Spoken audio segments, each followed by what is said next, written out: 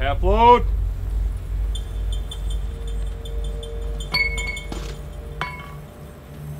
Hanging out 3, charge 4. Fire!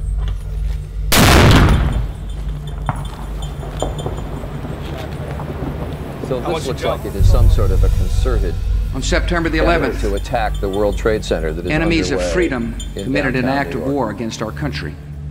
The evidence we have gathered all points to a collection of loosely affiliated terrorist organizations known as Al-Qaeda. The leadership of Al-Qaeda has great influence in Afghanistan and supports the Taliban regime. Our war on terror begins with Al-Qaeda, but it does not end there.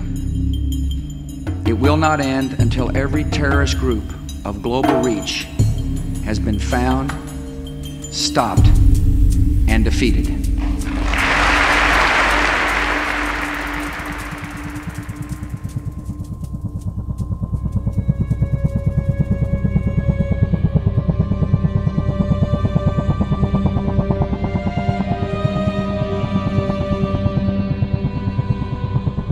The United States has been at war in Afghanistan for 16 years, making it the longest conflict in our nation's history. The war has spanned 3 administrations and cost hundreds of billions of dollars, but the real price has been paid in blood. More than 2,400 U.S. service members have been killed in country since President Bush declared a war on terror. And by September 2018, kids born the day the Twin Towers fell could be boarding a plane to go fight in a war they weren't old enough to remember the start of. He didn't tell me where he was going. He didn't want to worry me. And so I just kind of went along with it. You know, I was trying to be in ignorant bliss. So how many years does it take? How many bombs need to be dropped and bullets chambered to declare victory? I share the American people's frustration. To see firsthand how the Trump administration's new path forward is playing out in Afghanistan, ABC10 embedded with conventional and special forces units around the country, seeking the answer to one question: what does winning look like? When you look at the task that we're trying to accomplish here, all this stuff that you have to do to kind of build an army and a police force that's going to be effective over time, you can't just do 1 or 2 years and walk away from it. And perhaps no one's had to learn that lesson harder than the United States Marines, who returned to the Taliban stronghold of Helmand province in 2017. We're not government advisors. We're not here to build industry or commerce. We're here to put the Taliban to the ground and make them negotiate. This is where bin Laden launched the attacks on 9/11. So this is where it all started. And I know we're divided politically on the home front, but we can't be divided on this. In April 2017, when the Marines first returned to Helmand, long considered to be Afghanistan's most violent and dangerous province, they faced a Taliban insurgency that had overwhelmed the Afghan forces we left behind following the 2014 drawdown. This drawdown will continue, and by the end of next year, our war in Afghanistan will be over.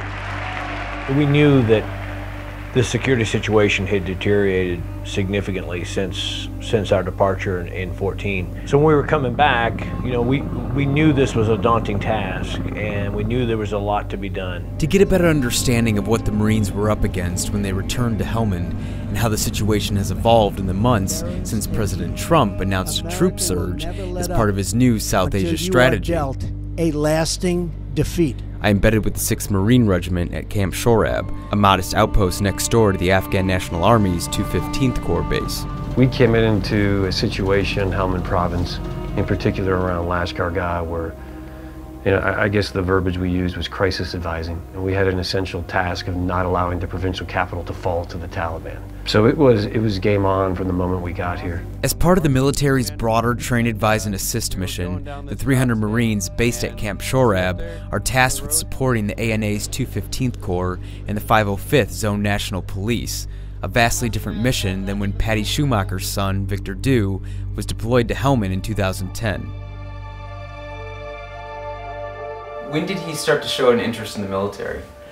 He talked about it off and on, but the real big thing was after 9/11. I believe that was the catalyst for him, that he really was determined to go in. He wanted to be there on the front line. He wanted to make sure that everyone else was okay, that he felt he could take care of everyone else. When he called and told me that he was going to be placed with 3rd Battalion, 5th Marines, he already knew that he would be deployed.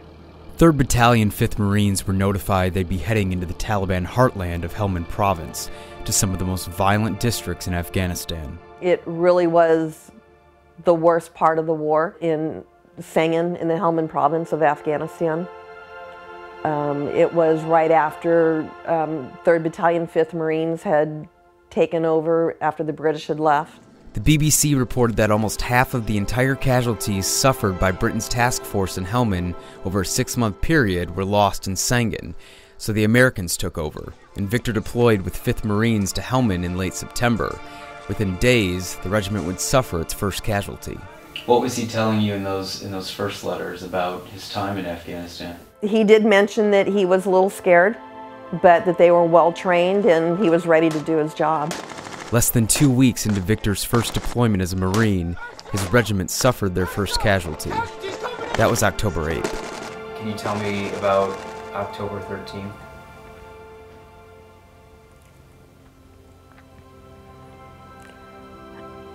Truly the worst day of my life. Figuring everything is okay. And in fact, that morning, someone had just asked me about my son. And I literally had said, no news is good news, that morning. And little did I know that that was probably really close to the time that he was killed. The vehicle Victor was riding in was hit by an IED, killing him and the 3 other Marines inside instantly. It'd be his regiment's greatest loss of life in a single day, but 20 more Marines would die before the 3/5 tour was over. I just couldn't fathom that it was my son, my oldest son, you know, not my Victor. Victor was always able to take care of himself. Again, not really realizing the full capacity of what was going on over there. But rather than have the Marines on the ground shoulder to shoulder with Afghan forces, like they were in 2010 during the bloody Battle of Sangin, their support now comes in the form of precision airstrikes that originate here in the Joint Operations Center, a war room equipped with a dozen screens broadcasting various parts of the Helmand battlefield. This is mostly the nucleus of the task force, if you will. It's really where the war is happening through these screens. While embedded with the 6 Marines, I was given rare access to film inside the Joint Operations Center and watched as alleged members of the Taliban were targeted and killed in real time.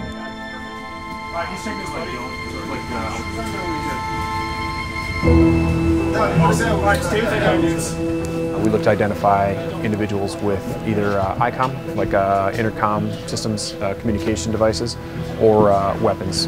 And the cameras are close enough that they can identify weapons on individuals as they're moving in and out of tree lines and along the roads. Instead of us being right next to them, calling in the airstrike, there's guys in here that are calling in those airstrikes from this room. We're giving them that extra boost, that morale boost and that confidence, because I'm a ground guy and love to have the overhead cover of aircraft. If you have it, you feel invincible. Access to this kind of air power has given the Afghan security forces a distinct advantage over the Taliban. It's not just coalition aircraft carrying out the strikes. The Afghan Air Force ATACs, or Tactical Air Controllers, are already calling in targets to their own aircraft, like the MD-530 attack helicopter. Starting back with Operation Maiwan 8 and 9, which were the 2 most recent operations, we confirmed that successful MD-530 strikes were coordinated by the ATACs that went out to the field to support those forces. And we were able to verify that it actually made a significant difference and allowed friendly forces to gain more ground than they maybe have previously without that air support. A week after ABC10 left Helmand, the ATACs we spent time with took part in an offensive in Marja, a town amidst Helmand's vast poppy range, about 30 miles south of Camp Shorab.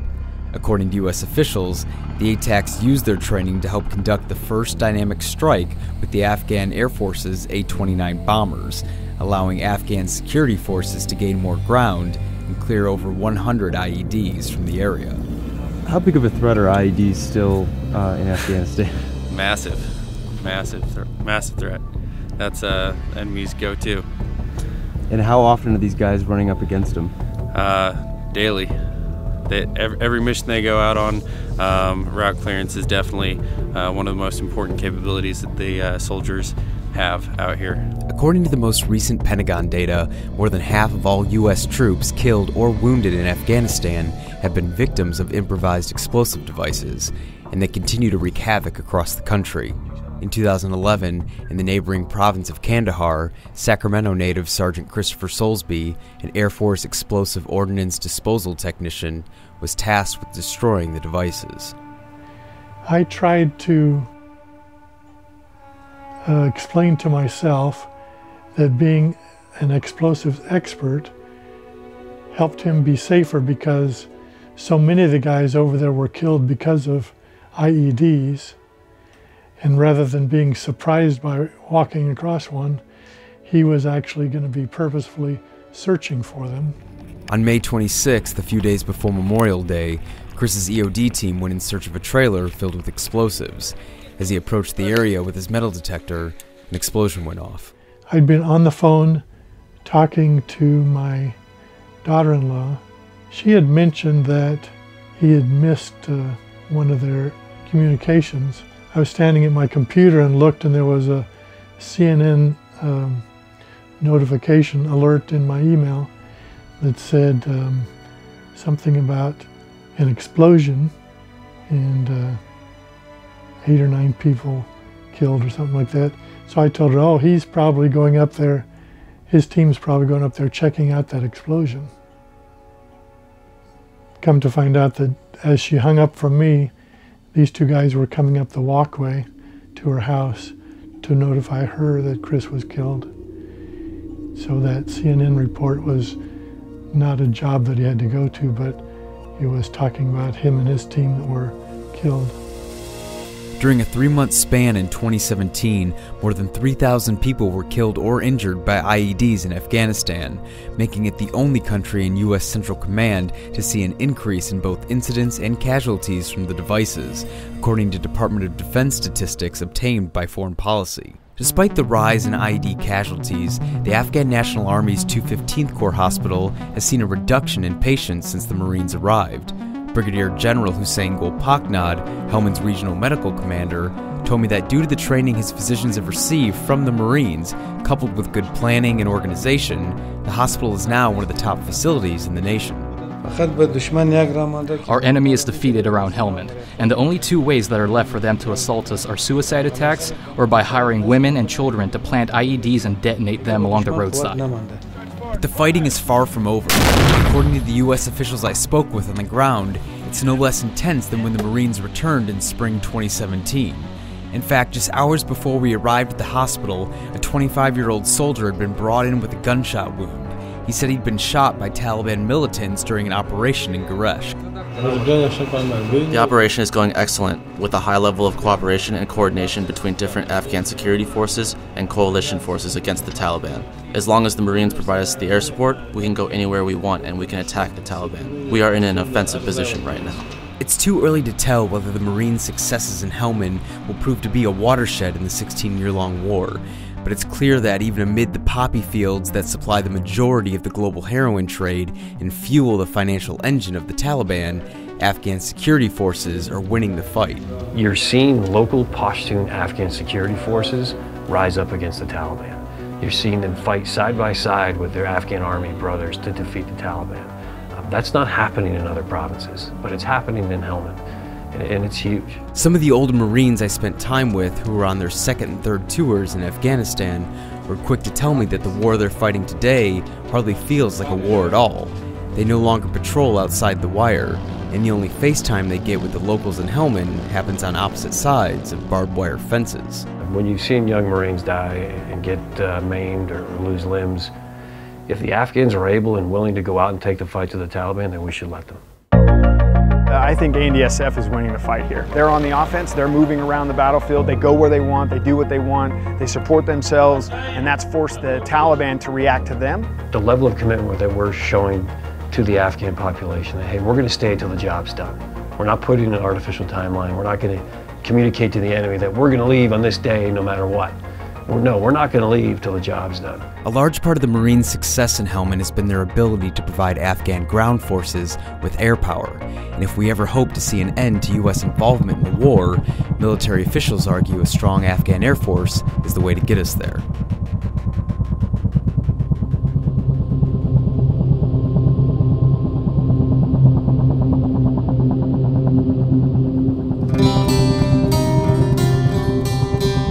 The Taliban does not have air power.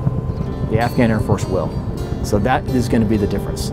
That's going to turn the tables and hopefully bring the Taliban to reconciliation.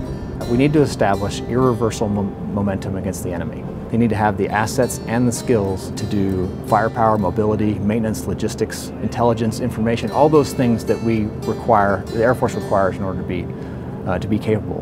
Where are we in that process? We're doing really well. Going to a condition-based strategy instead of a time-based strategy lets the Afghans know that we're here until they meet the conditions-based requirements. U.S. officials tout the claim that the Afghan government controls roughly 2/3 of the country. Yet, unlike the progress made by the Marines in Helmand, watchdog groups say Afghan forces are suffering unsustainable casualty rates, while Taliban insurgents still operate in much of the country.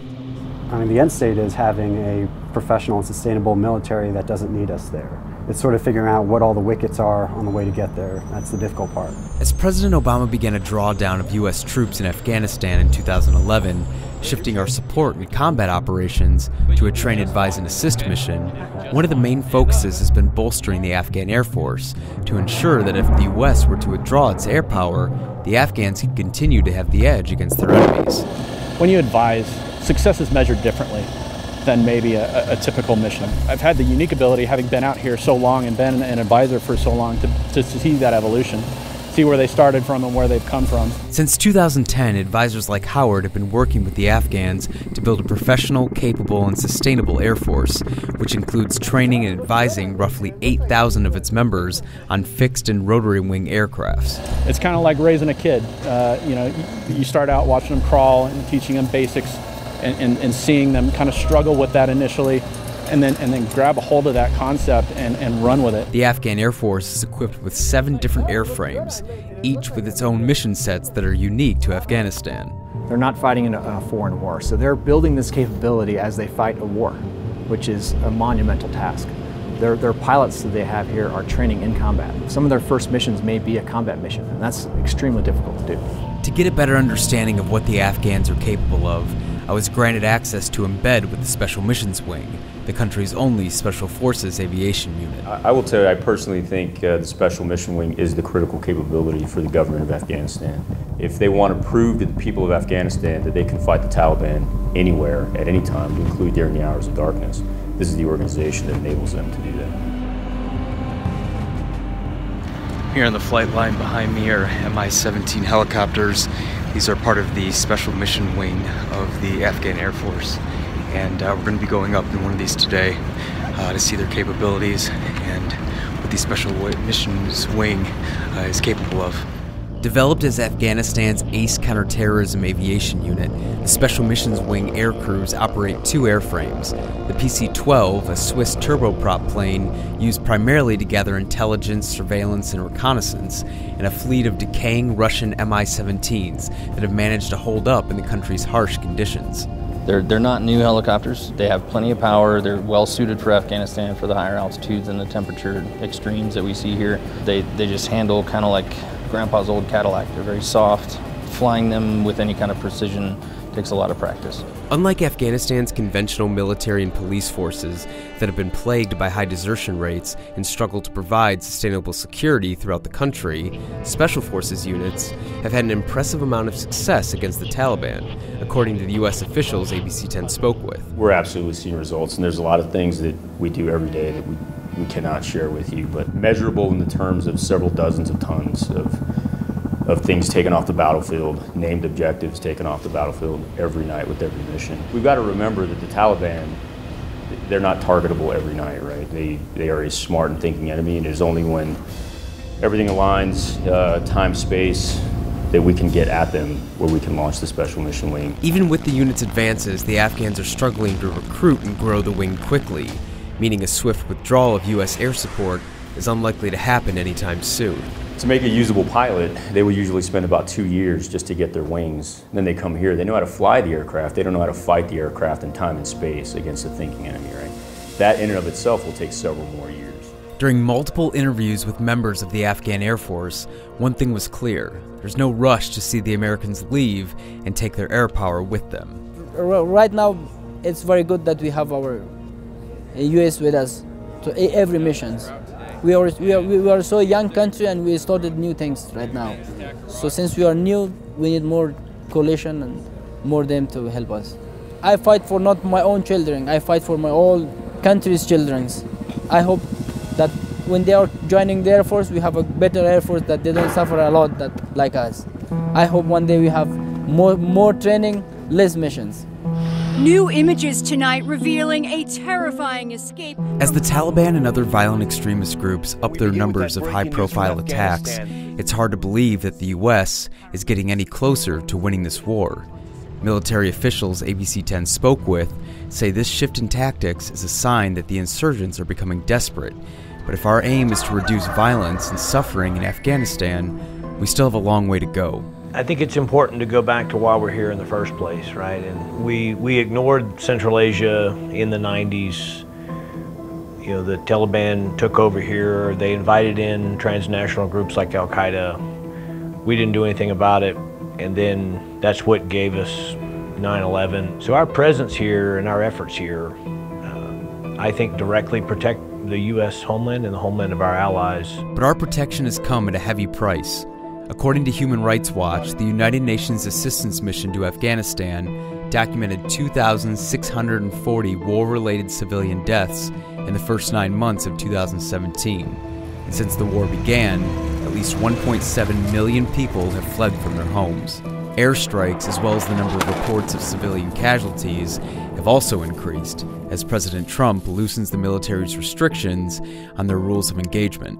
From now on, victory will have a clear definition: attacking our enemies, obliterating ISIS, crushing Al-Qaeda, preventing the Taliban from taking over Afghanistan, and stopping mass terror attacks against America before they emerge. In late December 2017, Vice President Mike Pence made a surprise visit to Bagram Airfield in Afghanistan, where he reiterated President Trump's strategy and the U.S.'s commitment to the fight. We vowed to win this war on our terms, on this soil. And together with our allies, we came here to Afghanistan to liberate its people and prevent the terrorists from ever threatening our homeland again. And we are staying in that fight, and we will see it through to the end. I would love to see this end. I would love to see it end in a way that, I want to say everyone is happy, but of the over 7,000, almost 8,000 military members that have died since 9/11, we're always missing a piece of our heart. We're missing that person at our table. For a long time, I would think about different jokes and other emails I would like to send him. I didn't get a chance to. Think about the fact that we don't have any time together. Several months after he was killed, Obama made the statement that we were pulling everybody out of Afghanistan. And I muttered to myself, "You're a little late." The stories of the dead continue to be told. U.S. service members continue to die, Afghans continue to die, and despite the optimistic narrative being sold on the ground and on Capitol Hill, it's hard to see how the word winning has any place in describing the end to this war. You know, again, whatever your politics are, and I know this is a long-term investment, but if that radical ideology is allowed to come back into places like Afghanistan and take root and have safe haven to plan and plot against the West and the rest of the modern world, that's unacceptable. So I don't know how long it's going to take, and I can't tell you exactly what victory is going to look like, but I know what defeat looks like, and that is absolutely not something we should allow to happen.